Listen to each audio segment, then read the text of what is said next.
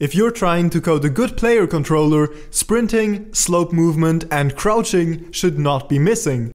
So in this video, I'll show you step by step how to implement these things.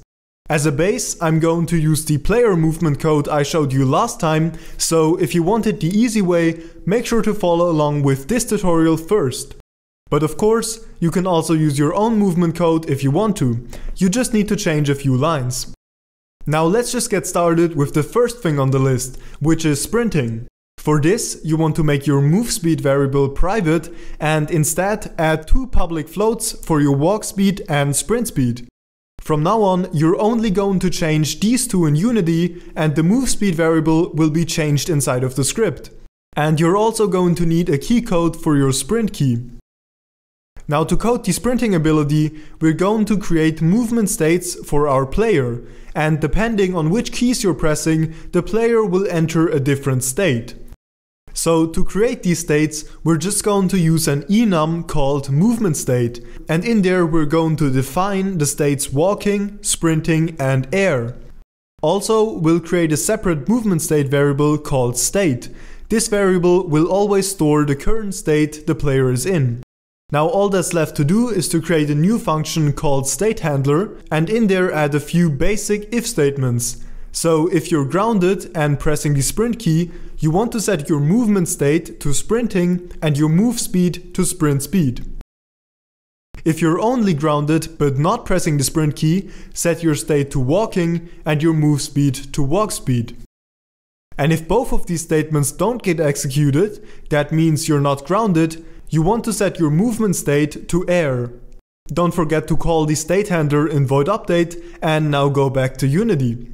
Here you just need to assign some values to your walk and sprint speed and hit play. If you now press shift, you're able to sprint. Next, we're going to tackle crouching. So create new floats for your crouch speed, crouch Y scale and start Y scale, as well as a key code for your crouch key. And in void start, just quickly save what the normal Y scale of your player is.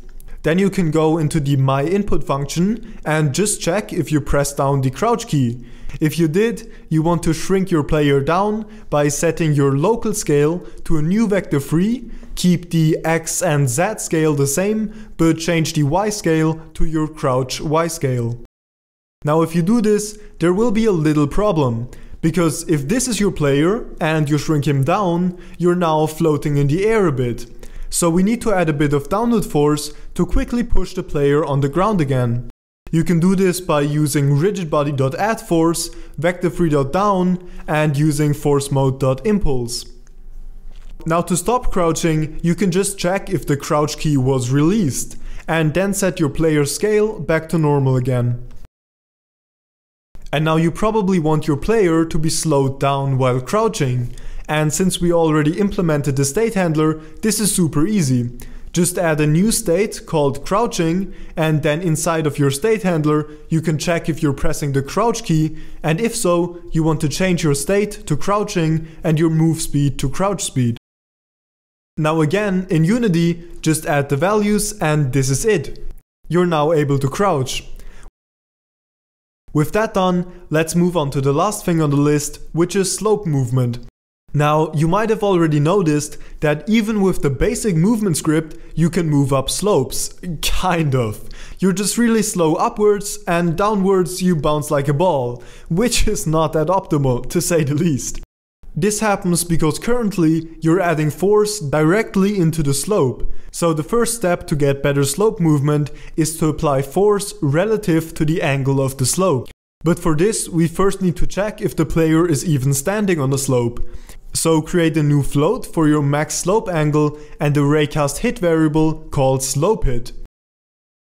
Now, like we did with the ground check in the last video, we're going to shoot a raycast downwards and the length will be half of our player's height plus a bit more. So in your script, create a new bool called onSlope and perform this raycast.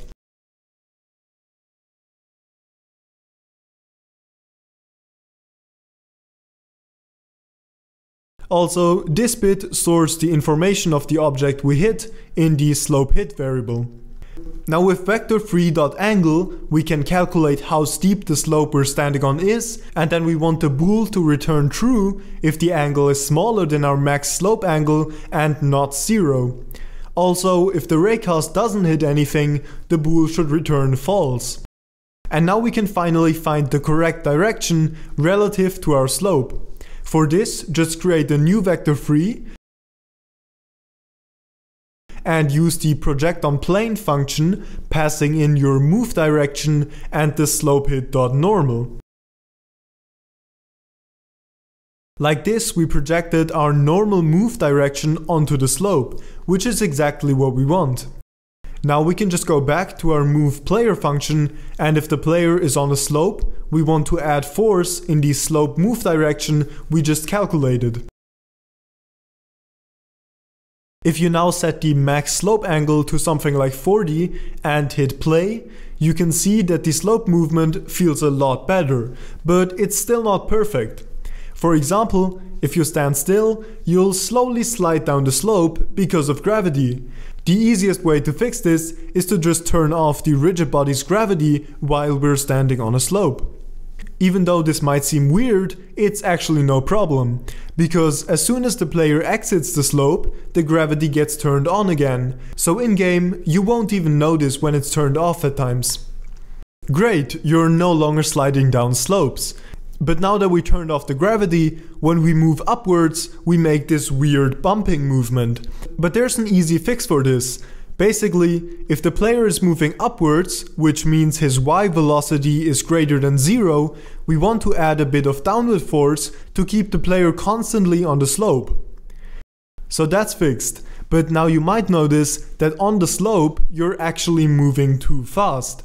And this is because of the way our speed control function works. It limits the player's x and z movement to our move speed. So on the ground, you can move a maximum of 7 tiles per second horizontally. And on the slope, it's the same, but you're now traveling a further distance in the same time. So open the speed control function, and if we're standing on a slope, we can use this code to limit the player's velocity to our move speed, no matter in which direction the player is going.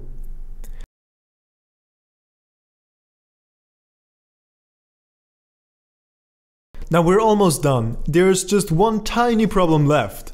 We can't jump anymore. This is because on a slope we're now also limiting the jump velocity. But this is easy to fix. Just add an exiting slope bool, and if you're jumping, set it to true.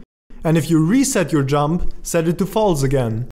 And then only apply the limitation and slope movement if you're not trying to exit a slope.